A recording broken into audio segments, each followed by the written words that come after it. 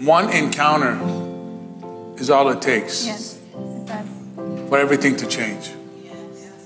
I know that's what it was for me. One encounter with the Lord that I knew that I knew. I knew that I knew that I knew. Right, we exchanged our personal encounters, what was it, like 2 weeks ago? Where the Holy Spirit really knocked us off of our feet, I should say. And it's interesting because I was 10 years old at church camp. His was a little older. But our experiences, when we described them, were very similar. And even growing up in the church, people try to pray for you, try to pour into you, and they mean well. They're trying to encourage you and want the best for you and try to guide you. But there isn't much you can say until that person has their own divine encounter themselves. That's why I really enjoyed Pastor Luke's sermon on Sunday. It was very real. Yes. But so true. He said, growing up in church, he wanted to rebel. But until he had his own encounter, his own relationship with the Lord, there's nothing that anyone can pray into you.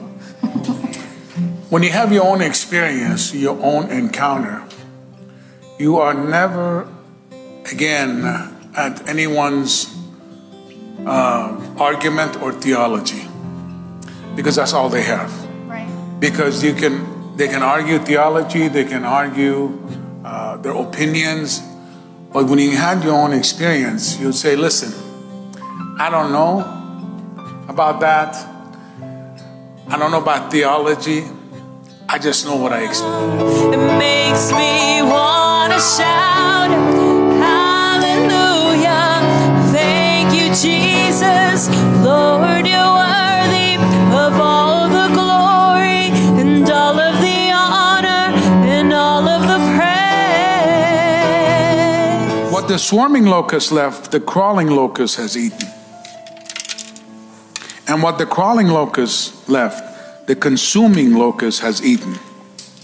Awake, you drunkards, and weep and wail. Awake. Talks about 4 different kinds of locusts. As far as I knew, there was only one locust. But he's talking about the things in our lives.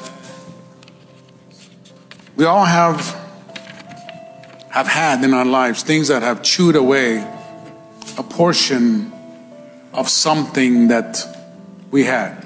Whether it was our health, whether it was finances, just started to chew it away. When the chewing starts, it starts little at a time. Then, after that, the swarming locust.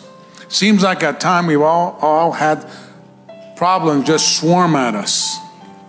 It wasn't just little bites anymore. It seemed like there was a whole lot of things trying to swarm like a bunch of locusts at one time. See, the enemy, when he tries to come and starts chewing at whatever is God's children belongs to them, if that doesn't work, he brings in a whole lot of swarming around them. And if that doesn't work, he tries to bring consuming power. Just when you get tired and you feel like, I'm just consumed, I'm just done. So we lay it down.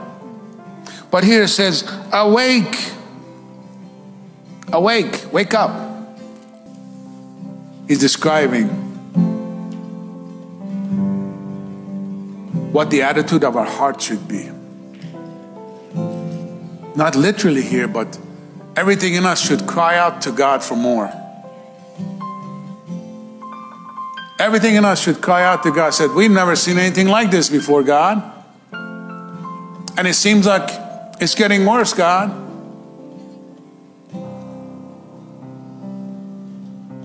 But God says, don't fear. Don't fear. Because everything that you're seeing is not real.